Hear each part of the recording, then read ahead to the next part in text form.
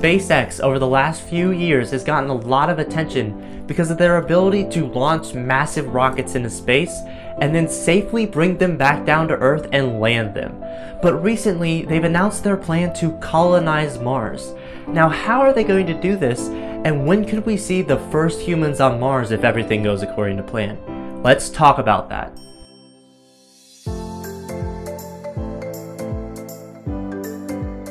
SpaceX is a commercial spaceflight company that focuses on building rockets or spacecraft that send satellites up into space or cargo missions to the International Space Station. Over the last few years, the founder of SpaceX, Elon Musk, has announced what their future plan is for the company, and that is going to Mars. Currently, they're working on the development of the Big Falcon rocket, or BFR for short.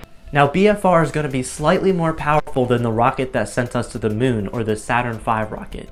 Now, you may be asking, well, why don't we just use the Saturn V to take us to Mars if this is just a little bit more powerful?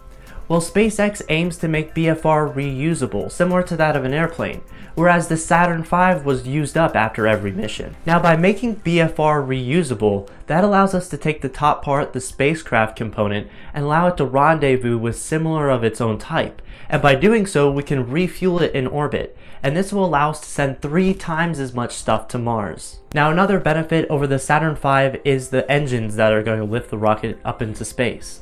Saturn V had 5 engines, hence the name Saturn V, whereas BFR plans to have 31. So if one of those engines were to fail during launch, 1 out of 5 is crucial to a mission and could possibly be devastating.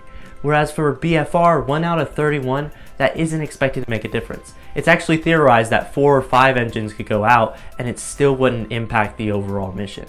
Now, SpaceX claims that they'll be conducting some of the first tests on the Big Falcon spaceship, or the upper part of the rocket, next year in 2019, and they might even have a suborbital or even orbital flight by 2020.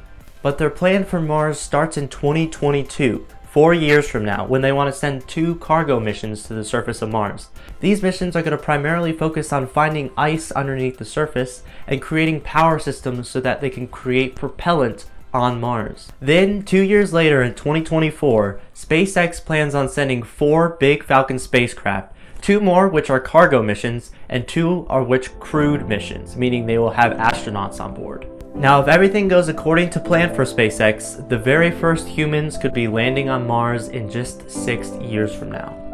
Now, if you'd like to learn more about this, watch the full-length video where I talk about whether or not this timeline is achievable and what SpaceX in the past has planned to go to Mars. Thank you for watching, and I hope to see you in the next one.